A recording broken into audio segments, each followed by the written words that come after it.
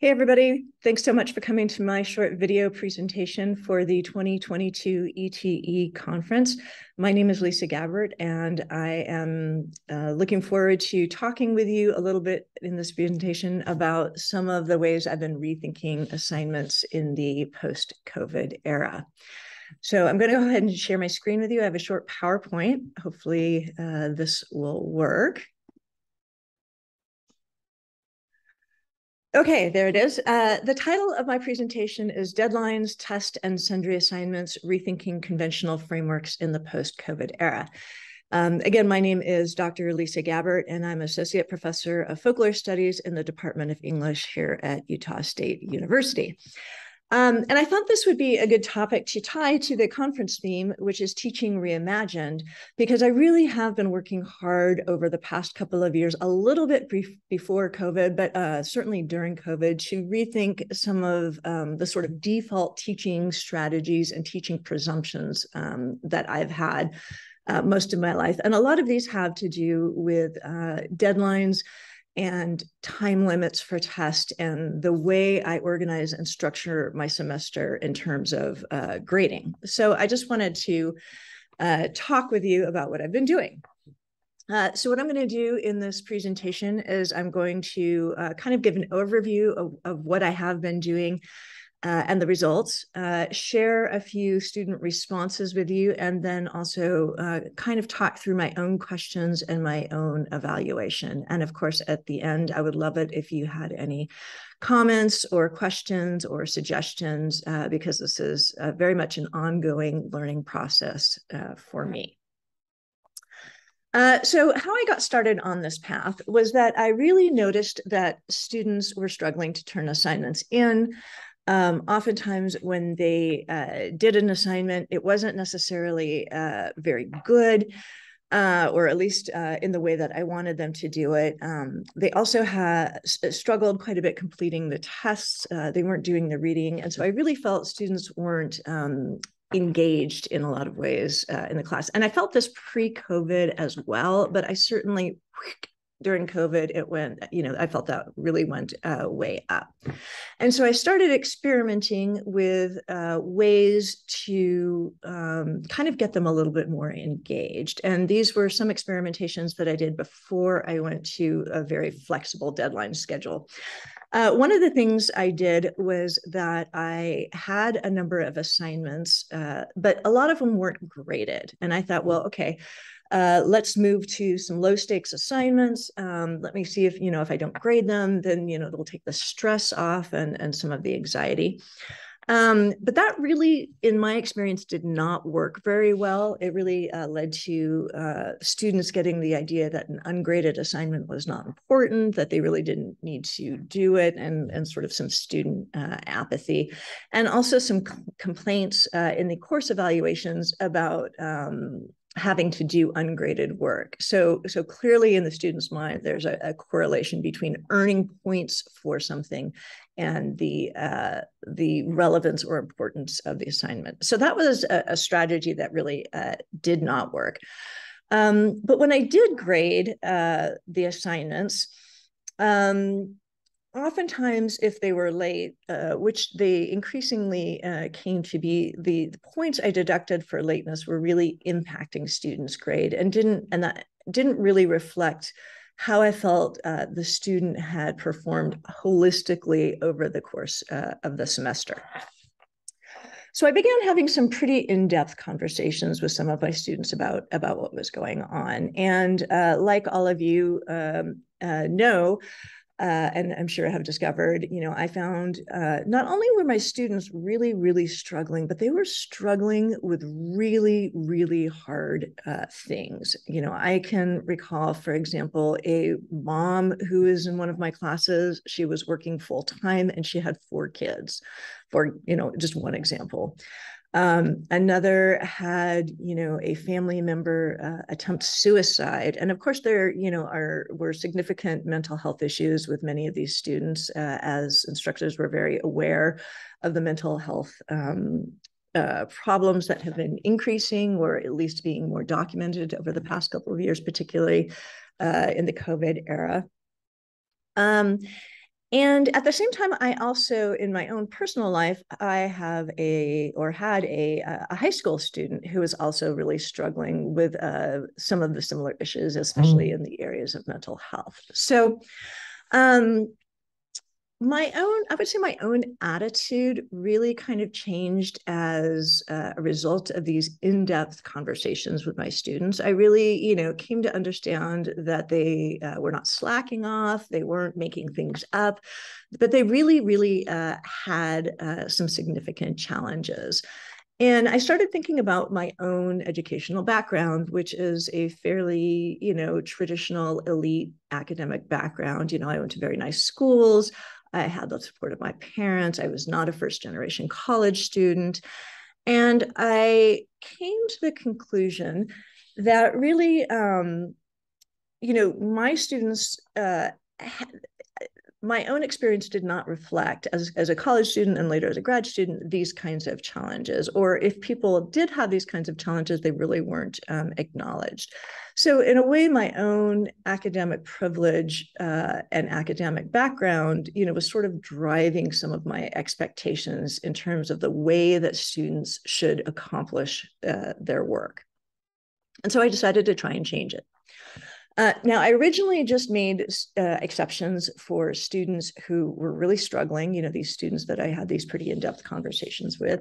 But over time, I decided just to kind of implement some flexibility as a policy and see what happened. So what I did was I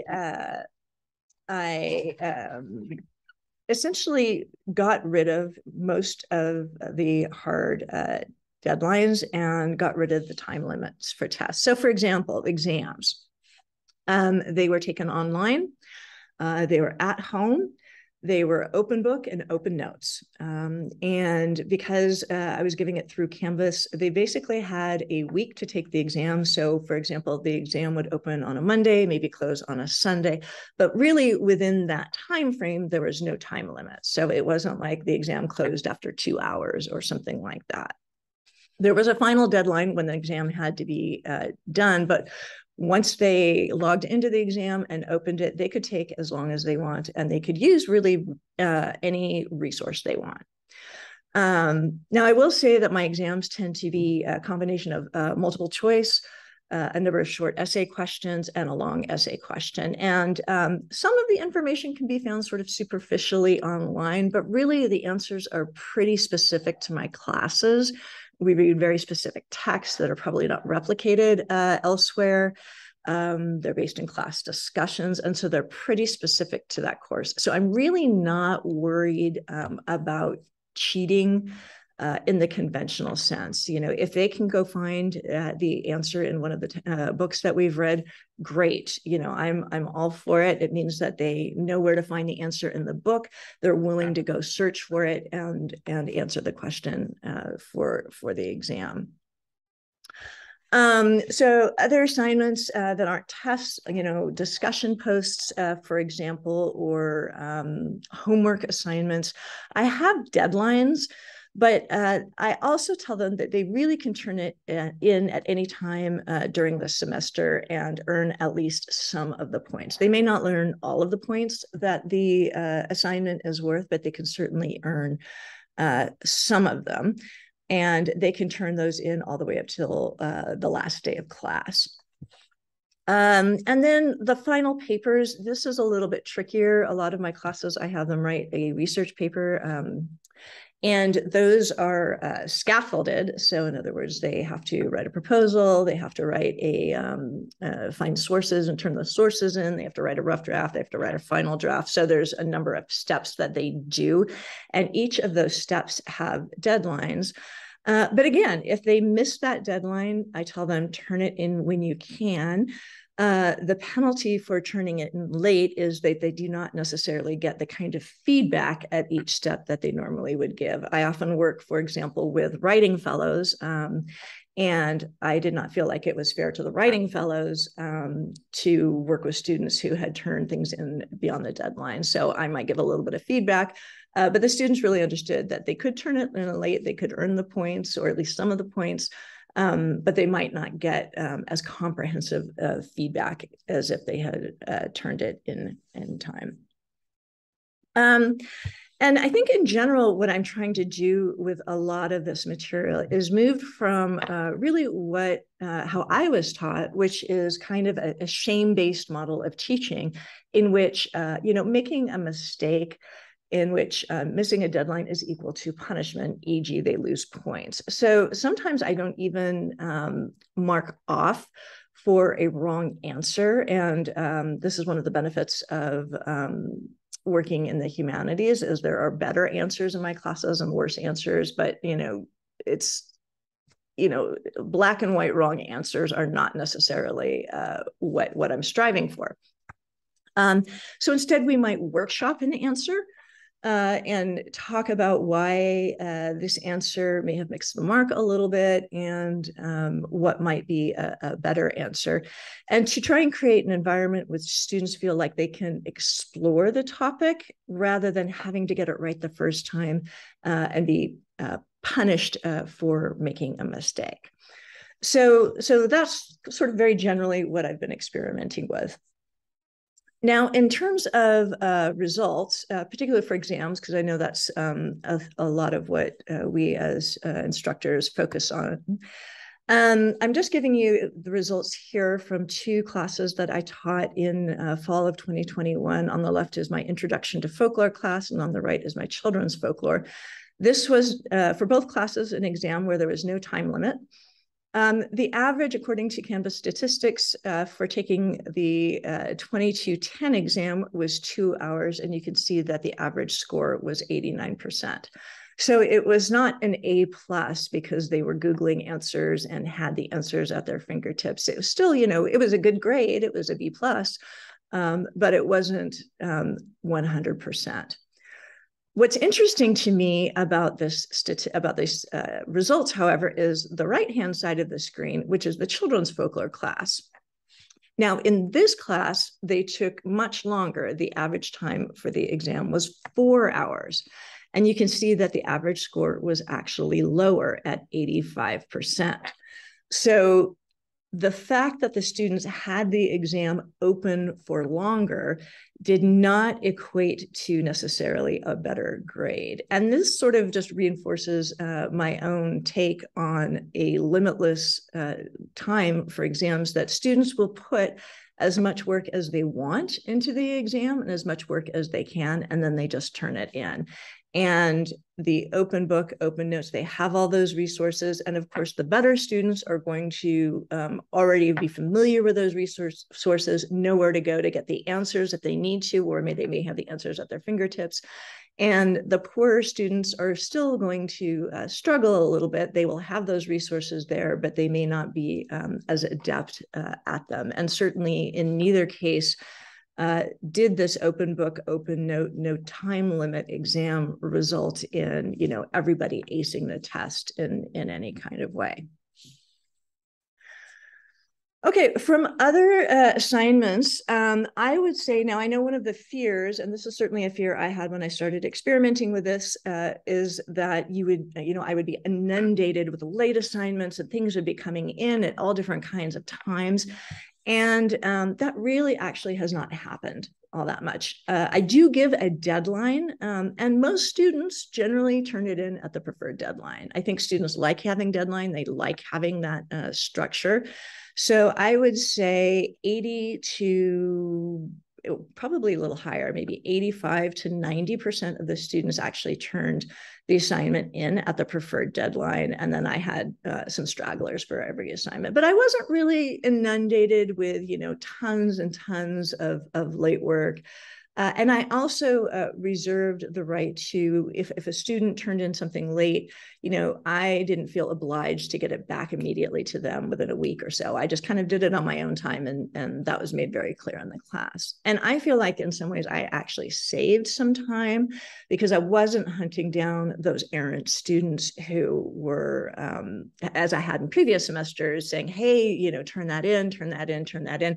They just knew they had to get it in at some point or they weren't going to get any points at all. And this was, kind of surprising to me because I really did, when I first did this, I was really nervous and I was like, oh God, this is going to suck. And it didn't. So I was pleasantly surprised. Okay, now in terms of organizing the semester, one of the things that I do, and this is part of the sort of movement towards, I think, more flexibility in terms of how the semester is organized, is that I have moved from early in my teaching where I just gave a couple of exams and maybe a big paper at the end, which is how I was taught, to many more very low stakes assignments. So for example, I have weekly writing assignments or weekly quizzes, depending on the class. Sometimes I have kind of a combination of both, but students are expected to turn something in every week. They also usually have multiple discussion posts, 1 to 2, I would say, if it's on Canvas, or sometimes like some finding assignments. We work a lot with the archives, so I might have them go to the archives, find something in the archives, either physically or online, and come back and share it with the class. These are graded because, again, when I didn't grade these assignments and just felt like they, sort of were assignments that would engage them in the material, I got some complaints about the exercises as being perceived as unimportant.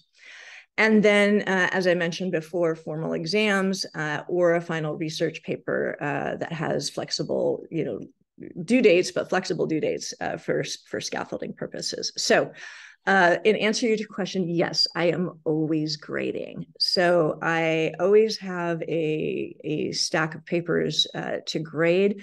I get these weekly low stakes writing assignments or quizzes. Those come in at the end of the week, usually Canvas on Sunday, and I get those back by Tuesday or Wednesday. So it's just kind of a constant flow for me over the course of the semester. But the important thing to remember is that these are low stakes assignments. So I don't have to spend, an inordinate amount of time on each assignment. I have a rubric. If it's a quiz, I have a key. So there might be, one question that I have to hand grade because it might be a short essay or something like that. But these go pretty quickly, and I have not felt like it's overwhelming because, again, they're pretty low stakes. Okay, what else do I want to say? Let's move on to student responses. Now, the student responses for both classes were pretty positive. What I've pulled out here is from the qualitative portion of the IDEA student evaluations, and I pulled out only the responses that had to do with the grading specifically. So the left one, I believe this was from my introduction to folklore class. She was the most understanding and fair professor who's taught me thus far. So I thought that was a pretty positive evaluation. And by understanding and fair, I don't feel like I was grading necessarily any differently than I had done in previous semesters. I just had that kind of flexibility built into the semester. Here's the critique I got, which I think is fair. Having homework that wasn't being graded was a little hard to be motivated to do. And I've had that comment in various forms a couple of different times when I've done ungraded assignments. So I have now gotten rid of ungraded assignments. And then over on the right-hand side, Dr. G was very fair with grading, and it was so nice to have unlimited time for the exams. I felt like I didn't have time to, I felt that I didn't have to rush, and I could take my time formulating what I'd studied into a response. So to me, that really summarizes, what my real goal is as a teacher, which is not to train them to take a test in a particular amount of time, but really to think about what is it that they want to say, how can they connect with the material, and to give them the time and the resources to kind of brainstorm and formulate the response within an exam format. So I was pretty happy with that. I would also say that in a class I taught this past spring, I had a Scott's peer review done. This was in a different class. And according to the Scott's peer reviewer, when he asked the question, and I was doing similar things in this class this spring, does this class work for my learning style, 100% of the students said yes. 100%. So I never get 100% on anything. So I was pretty surprised again by, and happy, by that student response. So what are my conclusions, or what are my ideas? My ideas are that, number one, students who are really good students and are motivated students are going to do well no matter what. They can take any kind of class, they can adapt to the learning style that the professor or the instructor uses, and they will do well because they're good students. But students who are struggling or who are not naturally inclined in school, this helps these students. So for example, in these classes, no one flunked, and for me, that was great. I always have one or two students who try and do the work and who end up flunking anyway. There were, I'll qualify that just a little bit. There were one or two students who flunked, but that was because they never came. So that was a different category of student. There were still a few Ds, but the students really had every opportunity to succeed that I could have possibly given them. And in those cases, they really just couldn't complete the work. And so they received Ds, and I really felt like that they earned those Ds, and I wasn't torn up about it or anything like that. And so what I really concluded was that increased flexibility, particularly in the terms of deadlines and these test limits, really meant that poor students or struggling students had more opportunities to succeed. And when I was Googling kind of an image just for the slide, I came across this book that I was not familiar with by Elise Debye and Kate Brown, called Forward with Flexibility, a teaching and learning resource for accessibility and inclusion. And they articulated essentially what I've been coming to a little bit more inductively. I don't do, education research, which is that increased flexibility simply means increased accessibility and increased inclusion for those struggling students, and then therefore leads to increased student success. And certainly I feel like I've seen that a little, to some degree in my classes. Okay, now the questions and issues that I've had, and these are just my own struggles, is, number one, is this a lessening rigor? I've really had to ask myself this question because, I'm a type A personality. I like things done. I like lists. I like to check them off. But of course, this is probably why I went into academia in the first place, and am I doing students a disservice by giving them this kind of flexibility? And honestly, I don't have an answer for that. I suspect that if I asked you as the audience, you guys would have a wide range of opinions. But this is the way I'm going to go for a while and just see how I feel about it. It feels good to me to have more students succeed in the course and be able to pass the course. And it feels good to me to have those positive comments that sort of reinforce this idea of flexibility. And it feels good to know that it seems to be that this notion of flexibility has a little bit of traction in education research as well. The other thing, though, that I also struggle with, or I'm trying to think a little bit critically about, is, how does my own privilege and my own position within the university play into this? In other words, how does my own privilege allow me to do something like this? And, for me, this works because of the kinds of materials I teach. I am not in the hard sciences. And so there are not, as I mentioned, usually 100% and 100% wrong, right, and 100% wrong answers. My own student population, particularly at the undergraduate level, is Gen Ed. So these are not students who are in a major. I'm just trying to get them to think a little bit about culture, to learn about culture in a critical way. and to get them to think critically and read some texts and put their thoughts into writing. I also have small classes, and I realize that this can really impact this teaching practice as well. My classes are capped at between 30 and 35 students, and I teach two classes a semester. So I have a relatively small student population. So I don't really know how this would work for somebody, for example, who teaches really large classes. If people have TAs, it might be possible to do this, with TAs. But I would certainly encourage you to, think about it and see how you might at least implement pieces of it as an experiment in one of your classes and see what happens.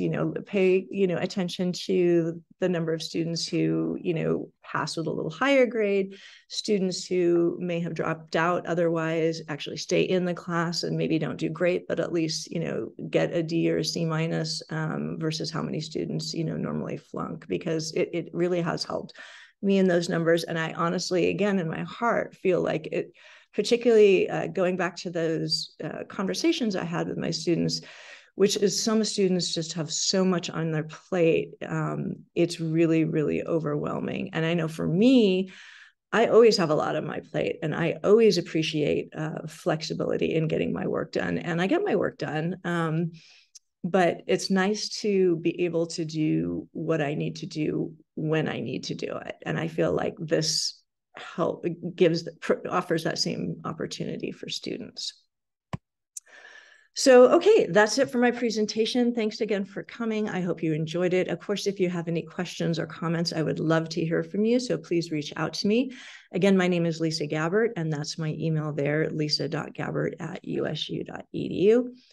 I'm going to go ahead and stop sharing my screen and say thank you for coming.